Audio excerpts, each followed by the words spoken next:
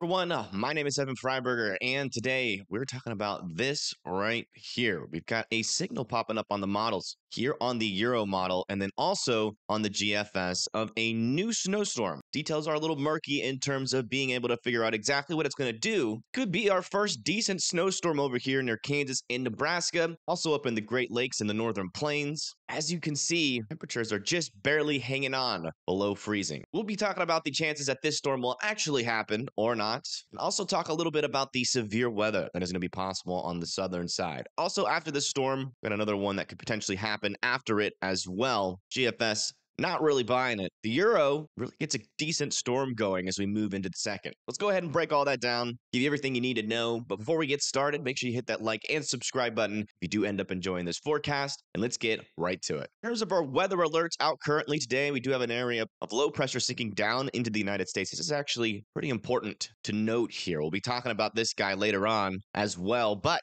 as you can see, a lot of our red flag warnings down here in California have been replaced with some winter weather advisories and some winter storm warnings here in the pink. It's mainly going to be for the higher elevations out there. Believe it or not, a little bit of rain. It's going to be coming through these areas, really putting a clamp down on those fire chances out in these regions. That's why we don't have any red flag warnings right now out here. Although out in Arizona, we are starting to see some red flag warnings out here near Tucson, Heroica, and Phoenix. Isn't really in that red flag warning, but just to the north of it is. Further across the country, we still have another little clipper system here that's about to enter into parts of the northern Great Lakes, moving into the UP of Michigan and northern Michigan, potentially bringing some snowy conditions up there, maybe a little bit of accumulation up here between 2 to 5 inches in northern Michigan, and then eventually we could see maybe a little bit of snow squall action over here in New York today, with the potential for 3 to 7 inches being possible. Also back over here in the mountains of Utah and Colorado and southern Wyoming, we've got some winter weather advisories out there. 5 to 10 inches being possible in the mountainous regions to the east of Salt Lake City, and then also in northern Colorado and southern Wyoming, we're expecting anywhere from 1 to 4 inches still to come. You're looking across the United States over the next 3 days or so. You can see that as we move into tonight, into the afternoon, we're going to start to see some snow move down into northern Minnesota and northern Wisconsin. Also a little bit of snow over there near Michigan. Eventually, that's going to push all the way down to the south and east into parts of Pennsylvania and New York. You can see it's a pretty quick hitting system, but we could definitely get some heavier snowfall up here north of Utica, eventually moving into areas like Vermont and New Hampshire. But it's going to be a very fast moving storm, so we're not expecting too much accumulation. We're watching out for a little bit of maybe a lake effect snow band developing here. It could bring some extra accumulations here south of Kingston. As I continue to push this forward, you can see that lake effect snow band lasts all the way through the 26th, going into the 27th as well, and then eventually starts to dissipate as we move into the afternoon hours of the 27th. Back over here in the southwest, for parts of Nevada, going into Utah, Wyoming, and Colorado, we're going to continue to see that snow that you're seeing right now last pretty much all throughout the day, moving into the 25th, 26th, and then eventually slowly starting to dissipate as we get into the 26th in the afternoon hours. Could see some little bits of rain here and there also for parts of Southern California. That's really going to get started here on the 25th, going through 12 p.m., 7 p.m. Still a little bit of rain chances there. Some snow up there in the higher elevations. That's going to continue off of the coast into more of inland California as we go into the 26th at around 12 a.m. And then as we move into 27th, still a little bit of rain sticking around there. So we're really not going to see those fire chances get back going until that dissipates. The reason we have fire chances over here in Arizona today is because of all of this dry air. As you can see, the dew points are very low, but eventually that starts to change as we move into the 26th. So we're not going to really see as elevated as a fire danger going into tomorrow, but today we do have some red flag warnings. As not only do we have low dew points today, you see in our mountainous regions here, we're definitely going to see an escalation of 20 to 30, maybe even 40 mile per hour winds up there north of Phoenix. Then that should subside a little bit as we go into the nighttime, but still some heavier winds south of Phoenix, still trying to hang in on there.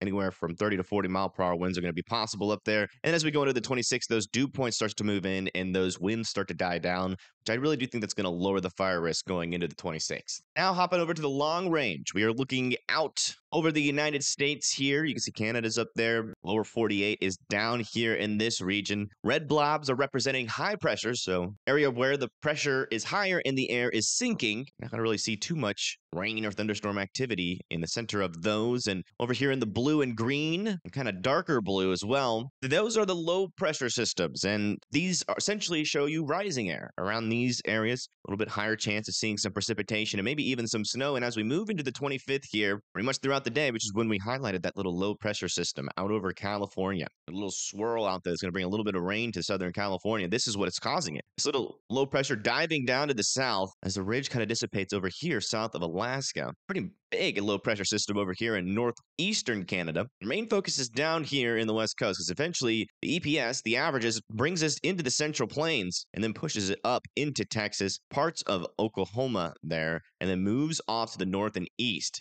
Because of the positioning here of all of our low pressure systems, we've got cooler air coming down from this high pressure system, coming in, being dragged in by this low pressure system right here. But this low pressure system is going to be spinning, blowing some air up like this from the south up to the north, kind of putting a big question mark whether or not temperatures are going to be cold enough over here in the northern plains or not. But eventually that low pressure system will move out of our hair, and then another one's going to try to sink down into the United States, kind of in a similar region, push down into the southern United States, and then eventually move up into the northern United States, near the Great Lakes and the Ohio Valley as well. In the orientation of everything here, a little bit of a weaker low pressure system there as we move into the 7th. High pressure system sitting over Alaska. Could be some cold air potential with this setup, so we might have to watch out for yet another Arctic air intrusion coming out of the Arctic down into the United States. So we'll be keeping an eye on this pattern setup to see how it changes over time, but we were really far out, so kind of murky on the details still. Here's our 500 millibar jet stream, and as you can see, we've got a sinking low pressure system there. You can see those winds aloft. These are way above your head, moving west to east here across the southern portion of the United States, about to move into the southern plains. As you can see, as we move into the 30th, low pressure system is all the way down here to the south, really tapping into some Pacific moisture. And some decent upper level winds are definitely possible with this storm as it moves into Texas, Oklahoma, and Arkansas.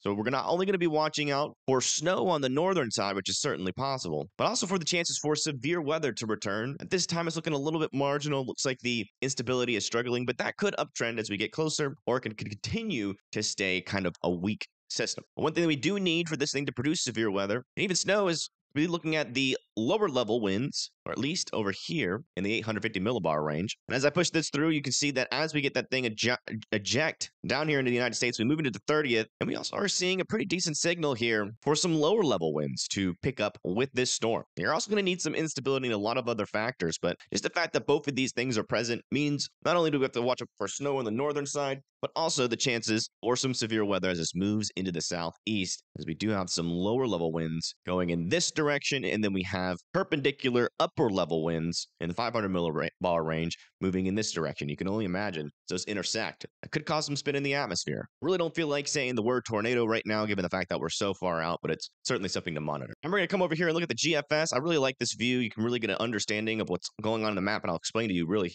quickly before we get into it. These little blue lines that you see, those are areas of low pressure, and these red lines are areas of high pressure. And we also have temperatures along with this map, so it really gives you a good idea of where the precipitation is falling, where our low pressure systems are. Like for instance, that one over here near the California coast, you can see we have a lot of rings kind of concentrated in this area, indicating some low pressure. Eventually, you see some rain over there, but as that ejects down into southern plains, look at these temperatures here on the northwestern side of this. I mean, we are right on the line here. 31 degrees, 32 degrees, 29 degrees. That's just below freezing. Out in front of the storm, we're talking about 40s to 50s spreading across the southeast. So this is definitely bringing some warmer air into the United States, but just might have cool enough temperatures, especially as we move into the overnight periods, into parts of northern Texas, going into Oklahoma and Kansas, according to the GFS, then eventually moving off to the north and east, where it really starts to try to drop some snow up there in Minnesota, also Wisconsin as well. Look at this, 29, 31, 32, 33 degrees, decent low pressure system,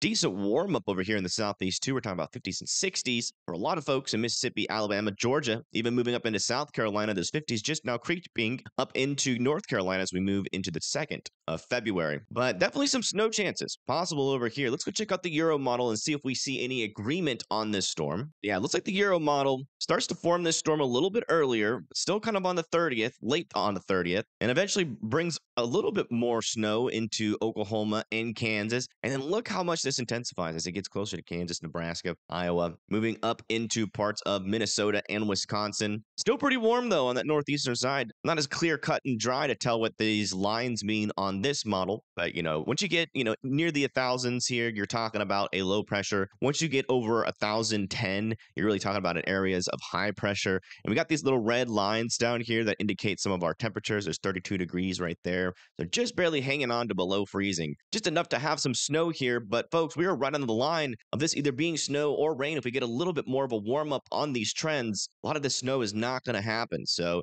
a lot of uncertainty still exists, even with the potential for this first snowstorm. So if you're hearing people saying big snowstorm is coming with confidence, as a snake oil salesman, it's like literally impossible to have confidence about a storm like this far out. But I mean, there is definitely a signal there, something to watch, but I wouldn't really get excited about it just yet. After this storm, we have another potential for some snow. That's going to potentially bring some snowfall all the way from Kansas, Nebraska, all the way up into the northern Ohio Valley, for eventually turning into a rain, snow, sleet mix for a lot of folks. And eventually some more snow could move up into the northeast. This is on the Euro model. On the GFS model, though, after that first storm comes through, not really sold on that second storm really producing snow. You can see it does have something there, but the GFS mainly has rain. So there's definitely some disagreements here, a little bit weaker of a low pressure system, not really mixing that cooler air moisture as well as the Euro is, leading to a lot less of a chance of a decent snowstorm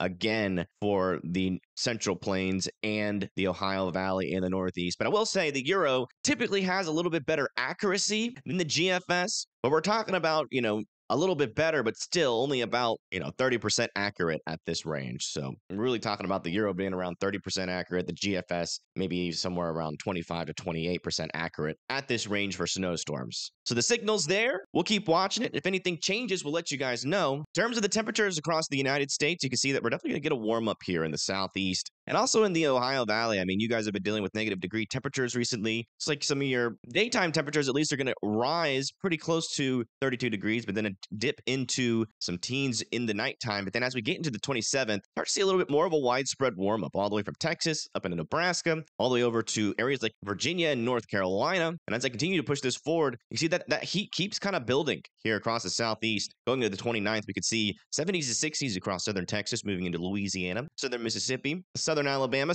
most of Georgia, most of South Carolina, all of Florida, and parts of North Carolina and Virginia could get in those 60s as well. So a nice warm up for folks that honestly just don't want the cold.